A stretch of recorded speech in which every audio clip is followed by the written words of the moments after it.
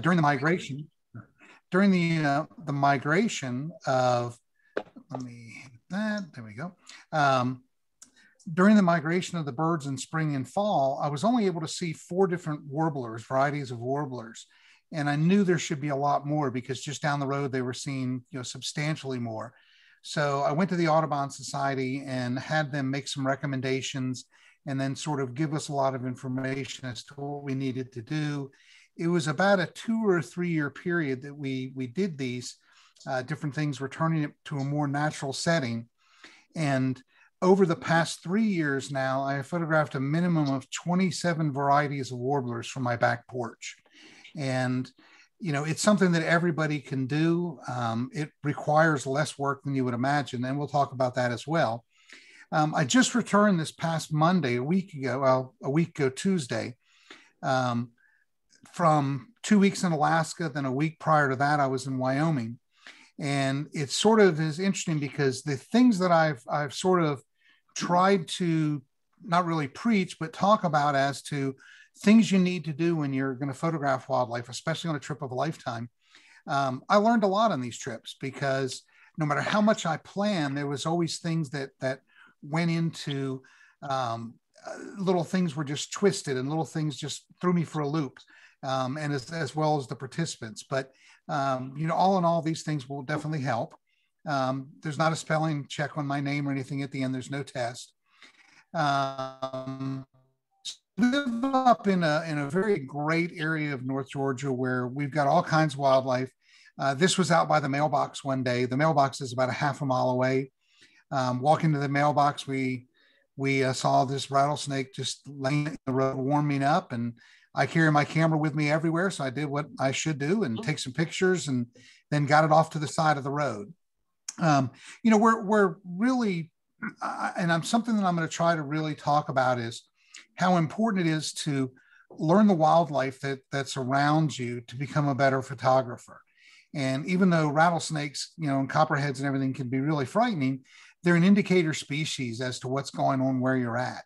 And you can learn a lot about the different things out there by just getting over some of those fears. I still have a fear of spiders.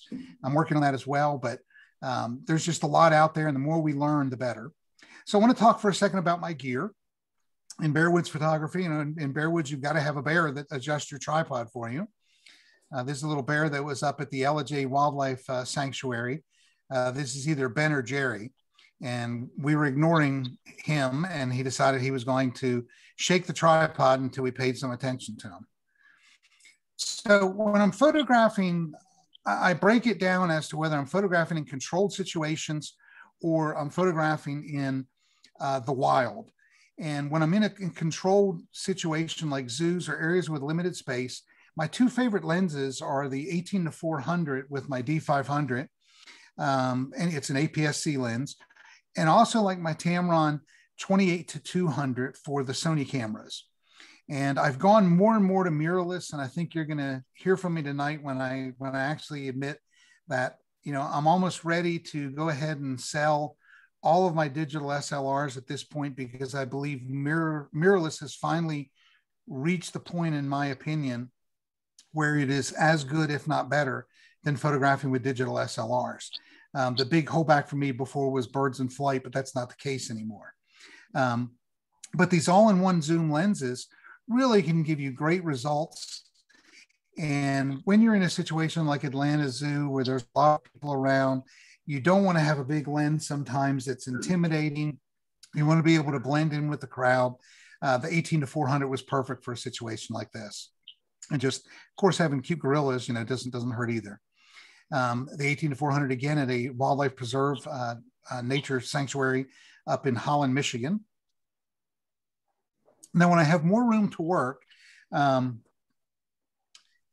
didn't change this slide out on purpose because I added something to it at the end. I use either the Tamron 150-600 G2, which has been my workhorse now for as many years as it's been out. And prior to that was the 150-600 original version. And when I'm hiking a lot, I take that 100-400. The 150-600 has just been an incredible lens for me. I've easily put several 100,000 frames through that lens. over the years. I've gone through 3D 500 bodies, so that can give you an idea of how many frames I shot through that lens. Still working great. It's in semi-retirement over here on the shelf beside me. And in a minute, I'll explain why. But the 150 to 600 is just perfect. It's got an 8-foot minimum focusing range or minimum focusing distance. So when you're photographing a bird, whether in a controlled situation like your backyard or like with these burrowing owls in Cape Coral, you're really able to get fairly close and control your background by compressing that scene and just making that background almost a palette of color. If you've never been down to Cape Coral to photograph the burrowing owls, strongly recommend it. It's a little bit of a drive, but just fascinating to watch. And they're not really scared of people, so you can get 12 feet away or 10 feet away very, very easily and not frighten the birds. This is out in the Kelly Warm Springs in Jackson, Wyoming. Just a beautiful, some trumpeter swans came in, the steam rising up, just broke just enough to get the face of the one. And then I enhanced it a little bit with some dehaze. I took that dehaze slider the opposite direction and added a little haze here. The 100 to 400 is, if you are looking for a good lightweight wildlife lens, it is phenomenal. It's half the weight. It's just over 2 pounds. Half the weight of the 150 to 600, half the weight of the new 150 to 500, but incredibly sharp. This was done in a D500, excuse me, a D850. And, with all those big megapixels, still you can get down and you can see minute details on the feathers of the bird. This was at the Teton Raptor Center.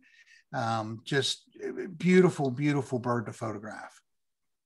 So my new favorite lens, the one that forced my 150 to 600 into retirement, or semi-retirement. The new 150 to 500 that Tamron just released about 10 days ago, actually, 10 or 11 days ago. But I've had mine for about a month. Being an image master with them, you have a couple advantages. And currently it is only available in the Sony E-mount. Hopefully at some point it will become available in the near future in the R-mount and the Z-mount. Tamron doesn't share secrets like that with me, but it would just make sense that they would be doing that at some point. I use that lens almost exclusively. Probably 99% of the images I photographed in Alaska were with that lens. And as you can see, incredibly sharp. I used it with 3 different camera bodies, the A7R3, the 6600, and the A9 II, and just worked flawlessly with them. The tracking was unbelievable. And in a situation like this, I think I was still at 1,000th of a second shutter speed. But when you've got an 800-pound Alaskan brown bear that is 10 feet away and then eventually got less than 5 feet away from us. The bear's not shaking. I am, but the bear's not shaking. So the vibration compensation in it is just incredible. For your mirrorless shooters, especially Sony, definitely check some of those out that are out there now. It's a good affordable lens, $1,400 and just incredibly sharp. These are some of the eagles in flight. Probably my favorite eagle image that I've ever done. Just sat on a beach 2 different days, one day for about 4 hours, next day for about 8. And I just wanted to put the lens through the test to make sure it would do the birds in flight. I shot almost 7,000 frames one day, and the next day I shot probably 5,000 frames. And out of those, the birds in flight accounted for maybe 6,000. And out of those 6,000, I had a success rate of in focus at 95%. So, that to me is what I've always looked for with the mirrorless system. The cameras track better than the digital SLRs do. So if you're looking at photographing birds in flight, it's definitely a big advantage and definitely worth looking into now. Some of the other lenses that I use, the Tamron 70 to 210, the old 16 to 300, and then I use the mirrorless version of the 70 to 300 because it's just good and compact.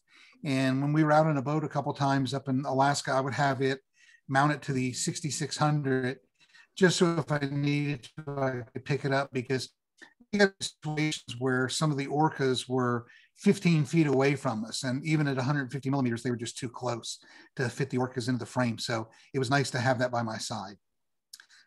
This is intentionally half black. If you remember Jim Brandenburg, he did a whole thing on wolves, and he had the one wolf peeking around the tree. I've always tried to emulate and copy that image the best I could. This was up at the Lakota Wolf Preserve in Columbia, New Jersey.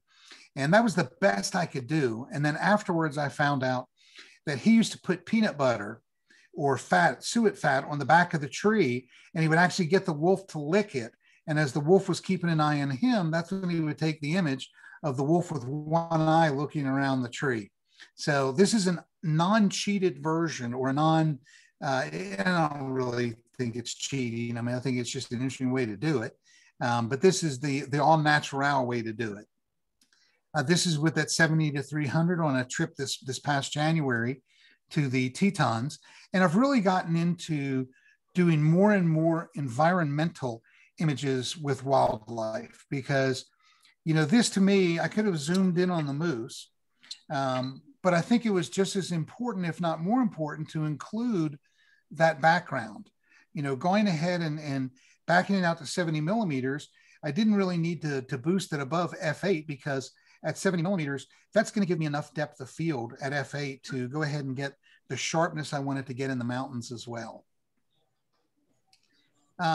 Like I said, I go to preserves, rehab centers, zoos, all those places. And for me, that is probably what helped me in a situation in Alaska, because the last time I was in Alaska was 1994, maybe 95. And going up there is almost overwhelming. And you are 20 feet away from 200 bald eagles. You're 5 feet away from an 800-pound brown bear. You're 15 feet away from sea otters. So for me, it was really important to know my gear and to get that practice before I got there. So that was the idea of doing that. The animals that are at zoos and rehab centers, they're typically animals that have been injured and rescued. They can't be released into the wild, so they end up living their lives out as wildlife ambassadors. They never put them in a situation that they're going to be disrespectful to the animals. They're going to be harmful to the animals. And my favorite thing about it is, by going to those rehab centers or wildlife sanctuaries, you find yourself not pressuring wild animals. And there's a lot of controversy in the natural history photography world of photographing on game farms. And I have photographed on a game farm, the Triple D up in Kalispell. Before we did, we talked to the owner, and we did an impromptu just show up and get a tour of the back, you know, alleys and everything, and see what goes on behind the scenes, because I wanted to ensure that the animals in all situations were taken care of. They were treated with respect. They were treated well. There was no abuse going on. And I found out that with that one in particular, they were very, very good. And, you know, I would have no hesitation to go back and photograph there again. This is the little bear that was hanging on the tripod. There was a situation, and this has been probably 12 years now. These two little bear cubs had been orphaned during one of the storms. A tree fell on a den and killed the mother. And some people that were going into, some loggers that were going in to clean up the debris the next day, heard these two cubs crying. They picked them up, took them to this guy named Grizzly Silk that's up in LJ. He had passed away now. And I saw the story on the news, and I contacted him, and I said, you know, I would like to help you in some way, shape, or form. I don't have a lot of money, but I would love to do some images for you. It ended up, I donated 150 8x10s. So when people made a donation of $25 or more, they got a free 8x10. And he also let us do some workshops up there where we took some people in there. Oops, let me, a little.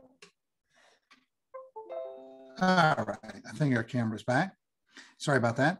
And this is Ben or Jerry again. I don't know why my camera's been shutting down on me recently. Sorry about that. This is Gus the golden eagle. He was an eagle that in the Teton Raptor Center, he had broken one of the digits. They refer to it as his wrist. And so he is not able to survive in the wild. but he is just a beautiful, beautiful bird.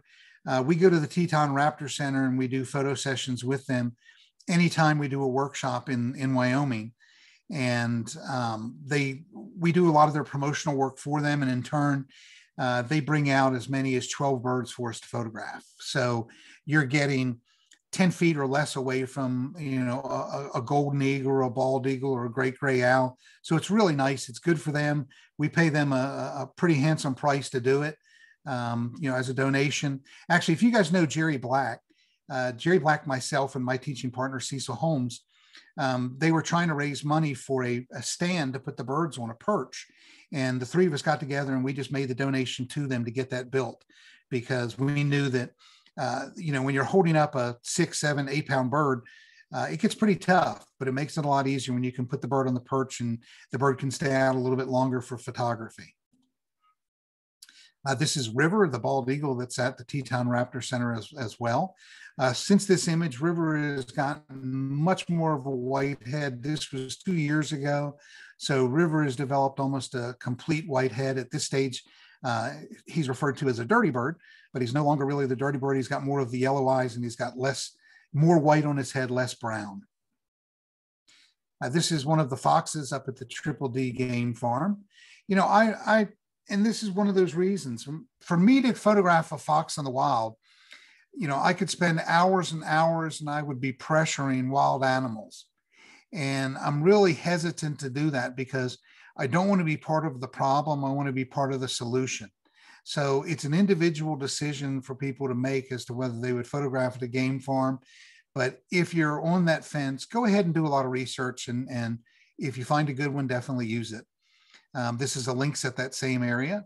And again, the whole idea of doing these at the rehab centers is not only to, and farms and everything, is not only support the effort that they're doing, because Triple D does a lot of, they do some of the breeding program of the Arctic wolves and the gray wolves that are being reintroduced into the wild because there was such a small population.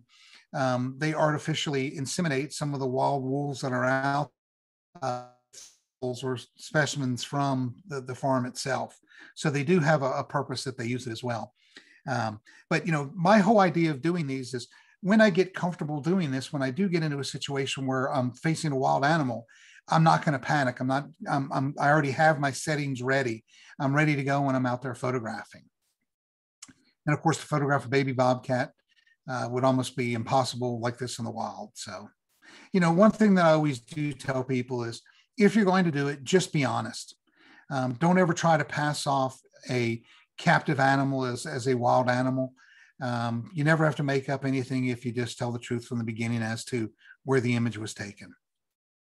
So back to my yard for a second. If you have the space in your environment, in your yard, it can be a back porch, it can be anything. Create an environment that will attract wildlife, especially birds, and you'll find that number one, you're having to do yet less yard work because the native plants that I'm planting tend to require less maintenance. I don't cut the flowers off of anything. I let them decay in place. And by decaying in place, it attracts insects. And when you attract the insects, that's what attracts the birds. So I don't photograph necessarily push that button. I don't necessarily photograph a lot of the birds that are at the feeders. The feeders in my yard, attract the titmouse and the chickadees and the finches, but the warblers and the vireo and everything else follow those other birds in. And when they follow them in, they find different areas of my yard that I've set up, and you'll see some of these in a minute, and they pose for me in essence. We did have our yard certified 3 years ago as a wildlife sanctuary by the Atlanta Audubon Society, which is now the Georgia Audubon Society. And we do host some people up here every once in a while. We've talked about doing some workshops and stuff for like 1 or 2 people at a time. But just with my travel schedule, I haven't been able to do that. So this is some of the reasons that I built the area that we did. This is a worm-eating warbler. Of course, he's eating a cricket, not a worm. But the idea behind it is by having these plants in the yard with the insects, the warblers will follow the chickadees or titmouse or whatever else in, and then they find the insects that are on these plants, the crepe myrtles in this case, which is a non-native species, but you're allowed to have a certain percentage of non-native in your yard. And what we've done is we maintain and control that area that they're in, so that met the certification requirements. And I've got an image I think in here, but in case I don't, I'll tell the story. A book by Rachel Carson called Silent Spring was the book that led up to the banning of DDT and some of the other insecticides and pesticides that were out there, and even herbicides. And it was an inspiration for a lot of what we did. But one of the stories she talks about was the Japanese beetle problem that everyone feels that we've got. In the city of Detroit, they went around with airplanes and actually sprayed the entire city and neighborhoods with a substance to kill the Japanese beetles. And this is back in the 40s and 50s. But they told everybody it was okay, that it was perfectly harmless. And kids were out playing. Well, they found out that the next year kids were sick and the Japanese beetles were back. So it did nothing to alleviate the problem. My Japanese beetle control up here are scarlet tanagers. And every year around the 4th of July, when the Japanese beetles emerge onto my bushes, I can have as many as 12 or 15 scarlet tanagers, 15 to 20 feet away from me. And they're just beautiful to photograph. And they literally gorge themselves on the Japanese beetles that are there. And, I hope they don't get them all, because I want them to be able to have some eggs and come back the next year. So look at the natural way to control things. Now, my area that I've created also doubles as a studio. And so you're helping nature, but you're also improving your photography. And this is what my studio looks like. I'm sitting to do this picture. I'm actually on my back porch. And if you look, you can see there's 4 posts that are around these little feeders.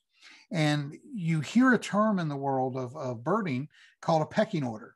The more dominant birds go into the feeders. The birds that are not as dominant go and they wait their turn. Where the birds wait their turn is on these posts or on the flowers. So as the dominant bird is in the feeder, or the warblers come in, they'll be on these posts checking out what's going on. And when they do, I've got focal points in every one of them that I can just simply move it over and photograph whatever's on the post. And I drive down the side of the road. I carry a chainsaw in my car most of the time. It's kind of funny because if you carry a big drop cloth too, it really gets people worried when they get in your car and see that you've got a chainsaw and a drop cloth. So it keeps them entertained. But I will find sticks after a storm. I'll cut them, bring them home, and I attach them to a T-post. And that's where I get my posts for these different things. This is from my viewpoint. This is without all the flowers. This is in the winter or spring. I just set it up on a monopod, and that's where those posts are. The birds land on it, and my job is easy. It becomes very, very easy to photograph out in the backyard. The closest post is at minimum focusing distance. So I know that with the camera focuses at 8 feet, 7 feet, and 7.9 feet. I have that closest post at about 8 feet, 6 inches. And that way it's just outside of the minimum focusing distance. The bird lands there. I can quickly pan over, get it in focus, and then do the images. The furthest post is about 12 to 15 feet away, depending upon where I'm set up on the porch. So let's talk about, in a second, we'll talk about the settings that I use, but this is some of the type of images you can get.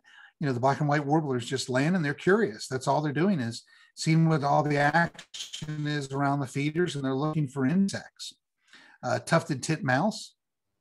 The nice thing is my house is a very light gray, so any light that's available bounces off the side of the house and gives me those beautiful catch lights in the bird's eye, and it almost works as a fill light as well. Bluebirds are my passion, and so I've always got the nice idea of having the bluebird houses. I've had 2 broods this year. They're building a nest for the 3rd clutch, so I should end up hopefully with about 15 bluebird babies by the end of the summer. And just love getting images like this. And I know that I've got a slide in here that says settings, but I'm just flipping through. The hooded warbler, one of the 27 varieties. Okay, here we go. So my setting birds, when I'm shooting birds that are stationary, In your camera, you should have either like a group setting, an area setting, or a single spot focus. I choose the smallest point possible when I'm photographing small stationary birds. Same thing with wildlife that's very slow moving or very stationary. And what I'm doing is I'm very targeted. I'm aiming for the face, and I'm hoping that the camera catches the eye. That ideally is what you want to be the sharpest thing in the image, is always the eye. I've got it in single focus. So when I push that down, I use rear button focus. When I push it down, it'll focus, and it's not going to change focus again until I release it and then push it back down.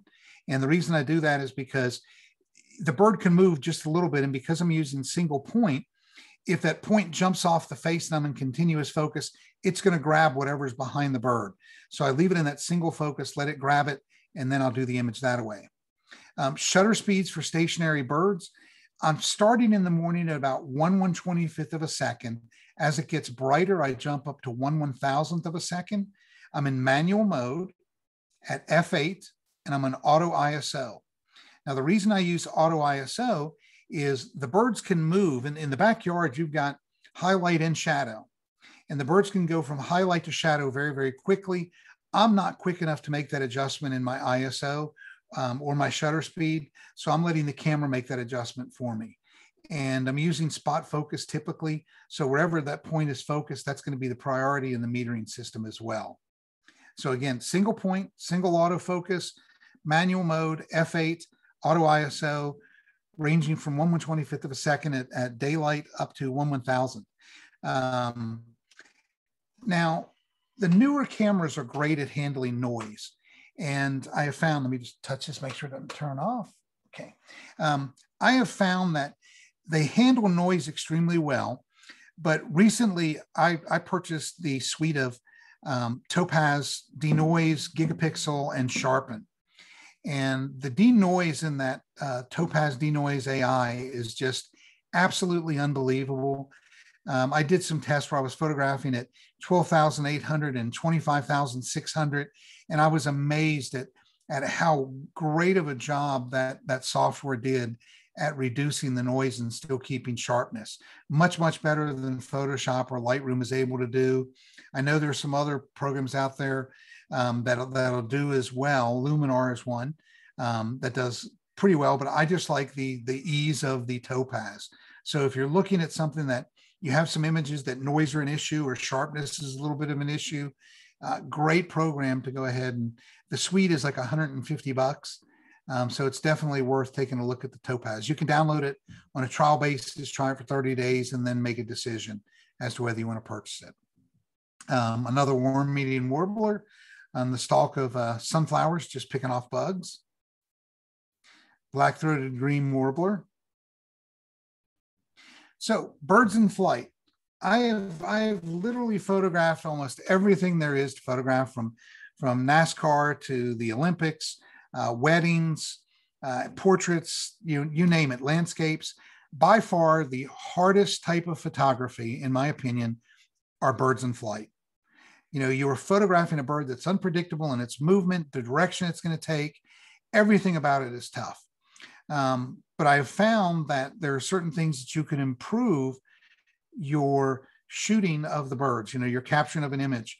And the first thing is change that single point focus to group or area focus. So the idea behind it is just like a duck hunter.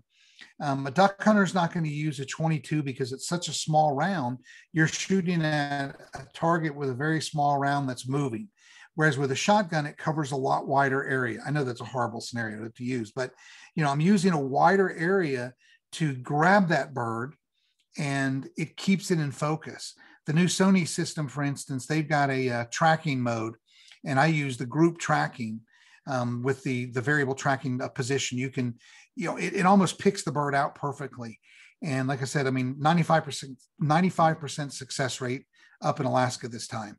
So the minimum I will use on shutter speed, again, I'm in manual mode, auto ISO. The minimum shutter speed I will use is 1/500th to 1/1000th of a second. Even a big bird like a wood stork, sandhill crane, blue heron, even though they're big and they're slow birds, there's a lot of movement, very subtle movement in the heads and the wings even. So when you're trying to get that eye in sharp focus, you really need 1/500th, more preferably 1/1000th of a second to get it. Now I do put it in continuous focus or servo focus because the bird is moving. And if you do it in the single focus, it's going to lock onto that point and you can hold your shutter button down.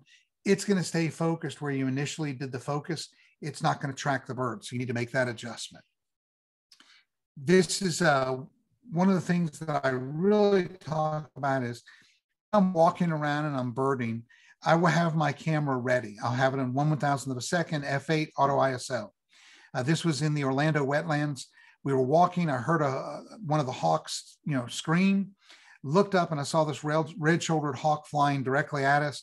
I literally lifted up the camera and just started, got it into the viewfinder and just held the shutter button down.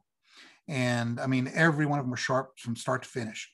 So one thing that the hardest part of it all, and I can show you, all the images are sharp, but you clip wings. So the thing to do is to zoom out a little bit to acquire the subject. If you feel comfortable, zoom in a little bit, but it's easier to crop and post than it is to have the frustration of always clipping the wings. A friend of mine jokes that lives over in Rome. He photographs the eagles at Barry all the time. He works there.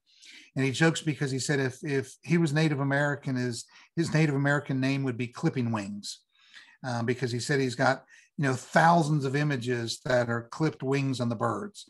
So way to avoid it, zoom out, go ahead and get the bird in, and then as you get better at it, zoom in. But I could show you a bunch of images from Alaska where I clipped off wings. You never know which direction the bird's going to go. This is down in Big Canoe. We have a pair of resident eagles nesting down there, and a friend of mine has a boat. The only way to access the area that they're in is on a boat. So we go out and we'll photograph them. And the birds up there have learned the behavior of the fishermen. When they see you hook a fish, the birds immediately dive down and they try to get you to reel in the fish really quick, knowing that the mouth of the trout is very soft and you're going to pull the hook out of the mouth. They come down and they grab the trout.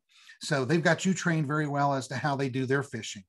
And when they first settled there, they started nesting on a place called Eagle Island. It was named that long before they got there. And they actually called me and they said, could you help us figure out why these birds are nesting on this island? And I joked and said, well, because you named it Eagle Island.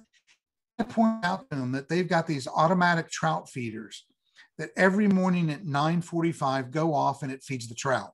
Trout come to the top of the water, they grab the food, and then they go back down.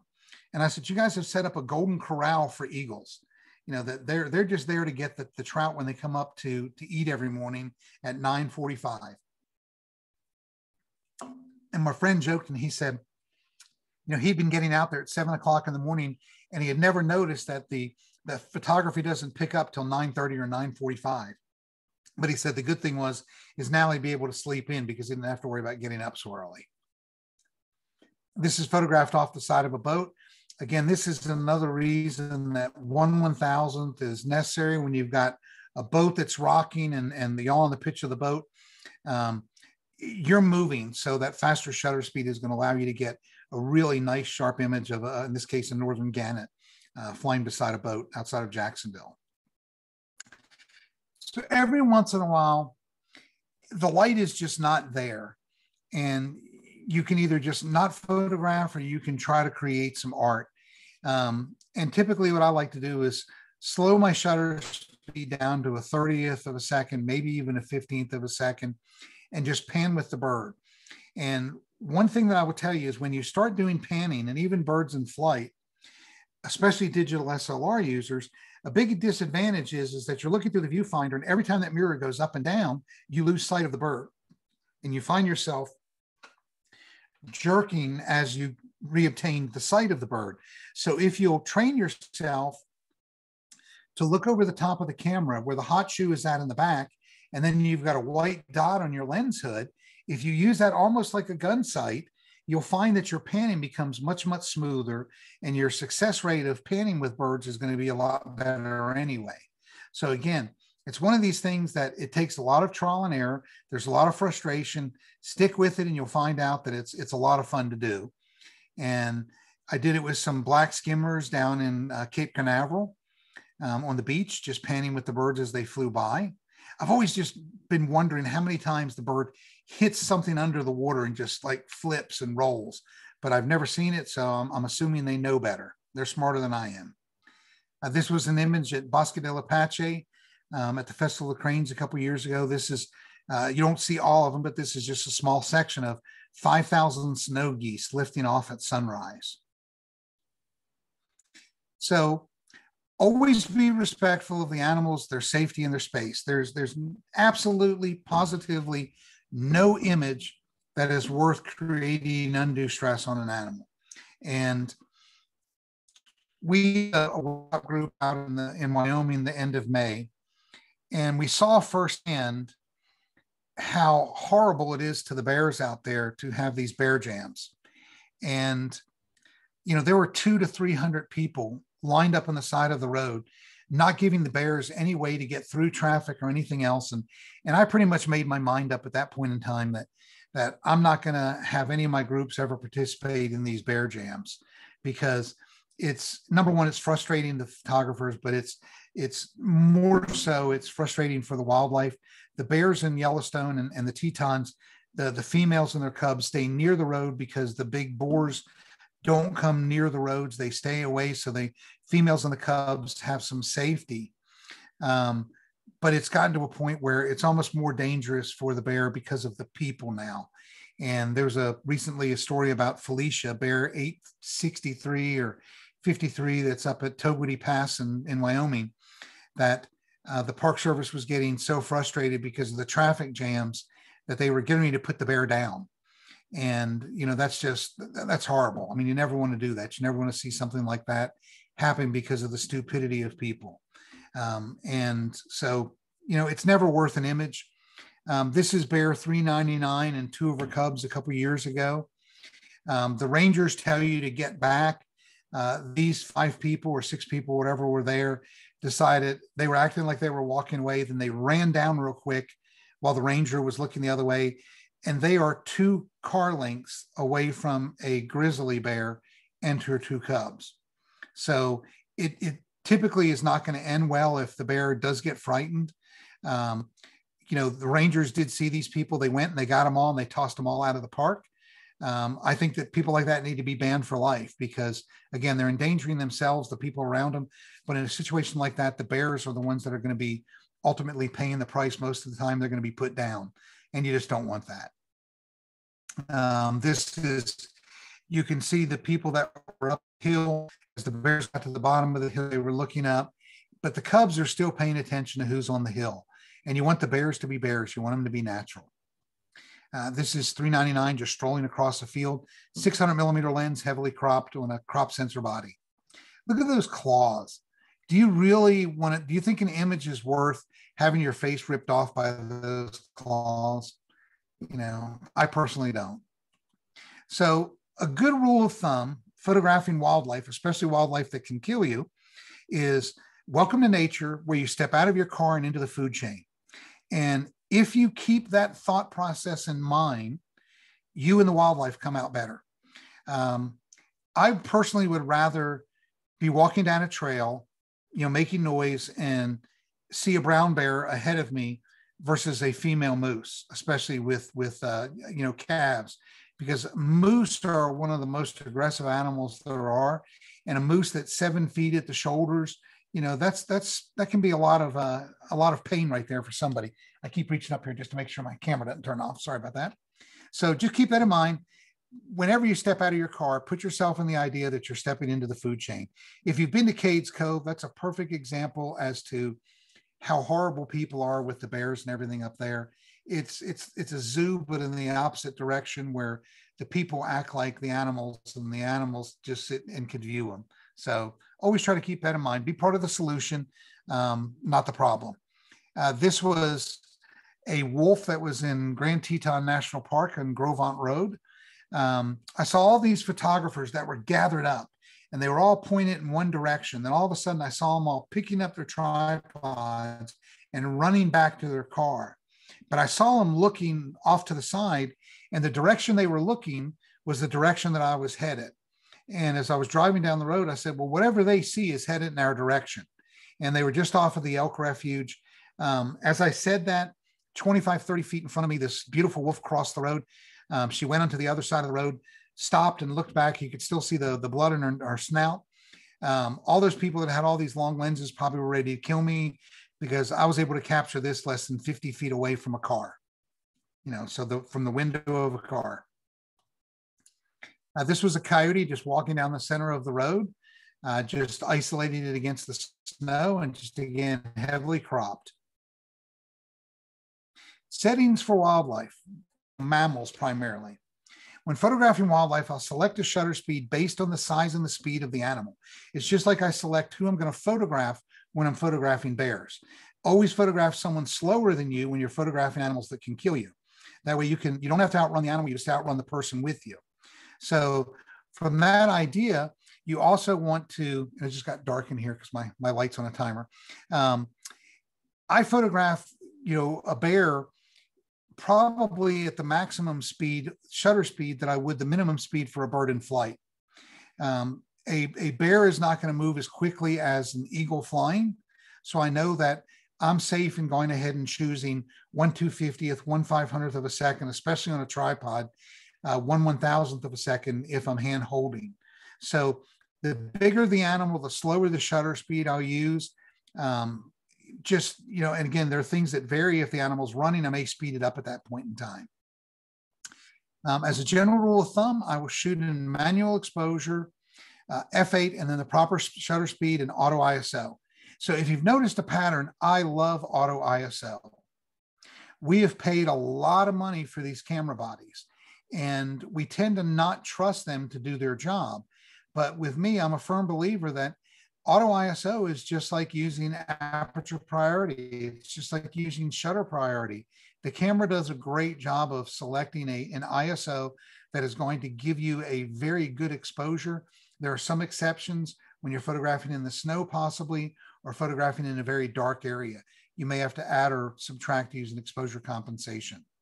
Again, exceptions are using, for exposure compensation is if you got strong backlighting or snow. In this situation, black horses in white snow. Boy, talk about a tough metering situation. Here I exposed for the black horse. So I went ahead and I opened up a little bit, and it also kept the snow in check.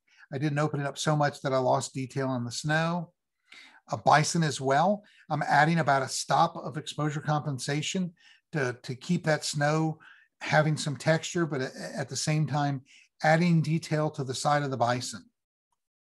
So I said that I did a lot more of the making environmentals in my wildlife photography. And a big part of it for me is from a print aspect, I do some prints and I do some print sales, calendars and stuff like that. I think it's important to show that wildlife in its environment. A close-up is great, but at the same time, showing that environment sells your images, not only a landscape, but a wildlife image as well. This is a bull elk in Gibbons Meadow in Yellowstone National Park. His name was Charger. He's bugling to keep other bulls away from his harem. Including the wood snag from the eagle. This is down in Fort Myers, Florida. Including this is actually a panoramic image that I did. And it was 2 images stitched together. The computer did a good job of doing some guessing as to where the birds were and everything else, but it came out really nice. This was from the trip to Alaska I just got back on. I wanted to show the environment around the eagles, how everything coexists up there. And here in this situation, we've got a tanker that's going behind the eagle with the mountains behind it across the Cook Inlet. So just including some of that in the frame as well. An eagle on the side of a cliffside, that light just coming down. In post, I brought my exposure way down and just brought it so I had just a bit of light on the grass, but I really wanted the emphasis to be on the face of the eagle and that nice little leading line of the grass at the top of the slope as well. This is one of the grizzly bears, or not grizzly bears, Alaskan brown bears. that we photographed in um, uh, Lake Clark up outside of Chinitna Bay in Alaska. And even at 500 millimeters, this bear was a long ways off, but I wanted to include that beautiful sunset and the rim lighting around the bear. This was 11:30 at night. And so it never got dark while we were there. It has totally messed up my sleeping for all of this past week, and I'm still just trying to recover from it. But to me, I really love this image, and it's probably one of my favorite images out of the 20 odd thousand that I did in Alaska for a 2 week period. I just love that little rim lighting around the bear and then the light on the hillside behind it. I included a bush plane in the background of these two young bears that had been clamming on the beach. They were playing with each other. At this time, the tide is low. The bears eat razor clams. As big as they are, they can use those claws just delicately enough to go ahead and open up a clam. A full moon with a sandhill crane flying over it. And a black bear sleeping in Cades Cove in a tree. Again, to me, these are the images that always are my favorites from the trips because it reminds me of the environment that I was in and I was photographing. So again, always be part of the photography solution versus, in the ethics question. Never have someone come up to you and say, hey, you were the problem here. Always be the example. Even if other photographers get really close, you don't have to be close. And I mentioned up in national parks, typically you're allowed to be 100 yards from a carnivore or a predator, 25 yards from bison, moose, and everything else. In Lake Clark, it's very different. They give you these areas that have logs that block off an area where you can be. You stay in that block. The bear decides how close they want to get to you. Again, it's mating season. We were there. The females would use us as a way to protect themselves or to get some free time from the males.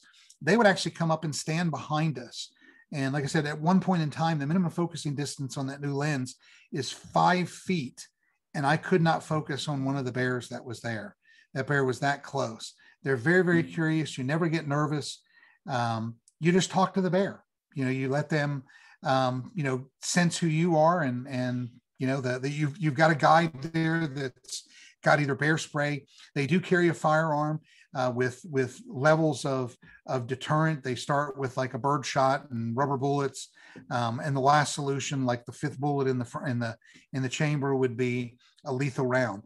But the guide that we had in the 16 years he's been a guide, the 21 years he's been going there, he's never had to pull his firearm out. The bears don't consider humans a threat. They don't consider humans as a resource for food. So that's important. So all this practice, the zoos, the rehab centers, the backyard, all of this, the idea is to create pretty pictures for you. This is one of the scarlet tanagers in the backyard that you can see on his mouth, all the little gooey stuff from the Japanese beetles. Just imagine having 12 to 15 of these in front of you in this beautiful light. It was one of my most special mornings I've ever had in the yard. An Audubon's warbler in Moose Wilson Road in Grand Teton National Park. A mountain bluebird on Mormon Row by one of the barns. I overfeed my birds a little bit, so I have to put them on a workout program starting every June. We do sit-ups out there together. This is one of the little white-breasted nuthatches that needs some workout. Actually, he is just displaying that another nuthatch is in the area, and he's making sure that he doesn't get his food. This is over at Carter's Lake. This is a perfect time right now to go to Carter's Lake if you would like to photograph the osprey. They're about to fledge in the next 2 weeks. You get about 40 yards, 50 yards away from them on the shoreline. You can tell the juveniles are the ones that are in the nest that have the orange eyes. The adult has yellow eyes. The male osprey will not have a necklace. The female will have brown feathers on the bottom of her neck. So that's how you tell male from female, and you tell juvenile from adult by the color of the eyes. This is one of the burrowing owls down in Cape Coral. This is down in a place called Kazan Lake, outside of Baton Rouge, Louisiana. A friend of mine took me down there. It's a crawfish farm, and all the egrets and everything built in this one area. And you can see some of the scraps back there that are crawfish. They have a great food source for them. But I love the hair on the little babies. You know, it looks like me after a really, really bad night, and I'm waking up, and they even have a crabby look on their face. This is that same area. There's a rosette spoonbill on Kazan Lake. All those birds nest and roost there. This is down in Merritt Island. This is an eagle. He is not killing the coot.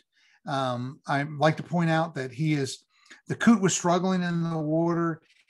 He went down, scooped coot up, took it to the shore, administered CPR, mouth or beak to beak resuscitation, and the coot swam off fine. You guys hopefully are not buying a bit of that. That's one of the favorite foods of the eagles is a coot. And this coot just got tangled up in the grass underneath the water trying to get away from the eagle. And the eagle went down and grabbed it, took it to its nest to feed its babies. This is one of the eagles grabbing a fish on Big Canoe.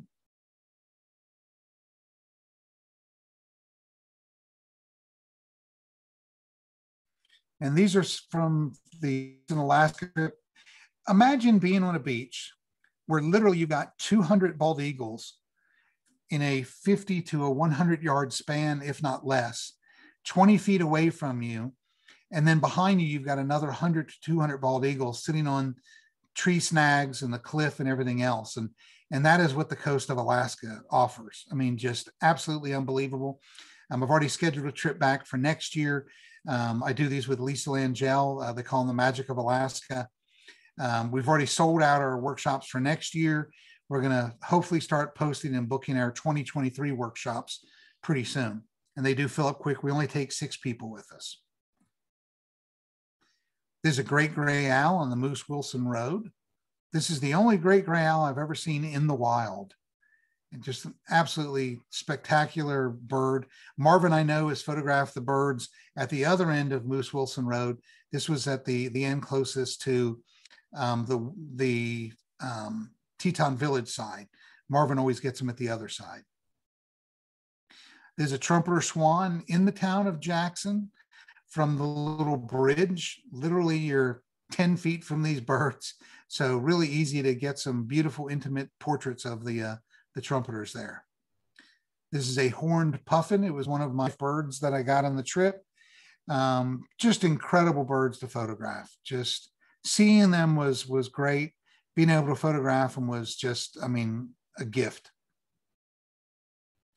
An osprey down in Florida, the Vieira wetlands. Little baby coyote and Tetons. This is at Berry College. If you like photographing fawns, right now is a great time to get to Berry College. This is when they've had all the fawns. You go to the areas between the dorms and the buildings right there at the front. The deer all take their babies there because that's where the coyotes don't go. So they're safe from predators there. And it's very easy to photograph some of the baby deer there. This is just between some of those buildings. Some river otters on the Moose Wilson Road this past winter in one of the little ponds there. These are sea otters in Ketchimack Bay outside of Homer, Alaska. This was 2 weeks ago, or a week and a half ago.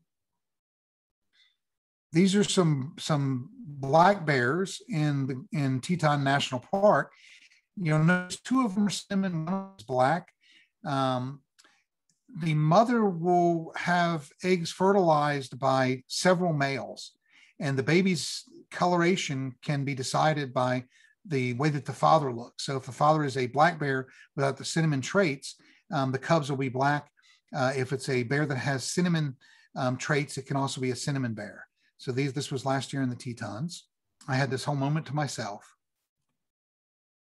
This is Bear 399 playing with one of her cubs.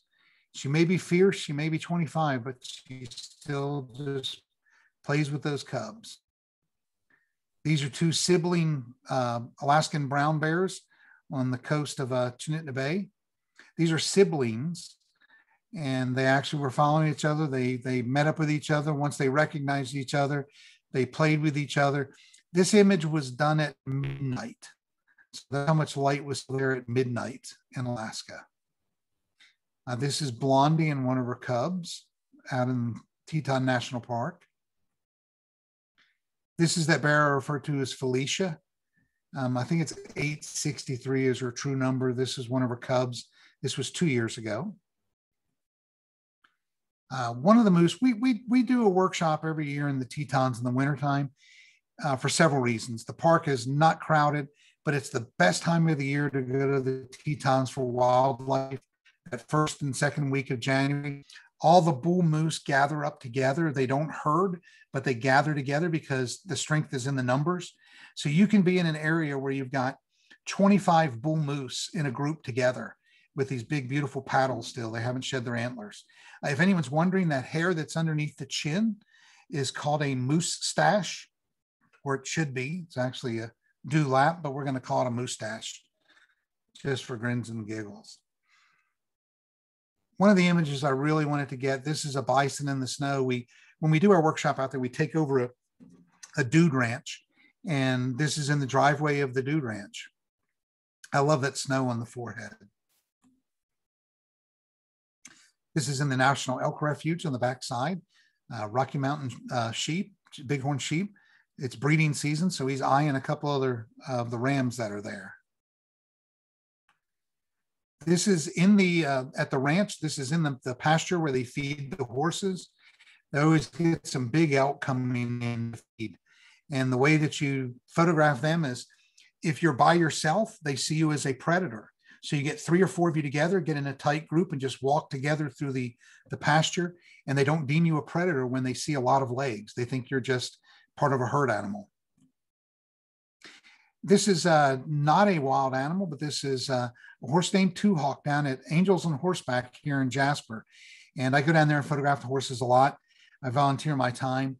But this day was really kind of special because, yes, I'm laying in horse poop, but it was a double rainbow above the horse. So even then, it is worth laying in just poop to get the image.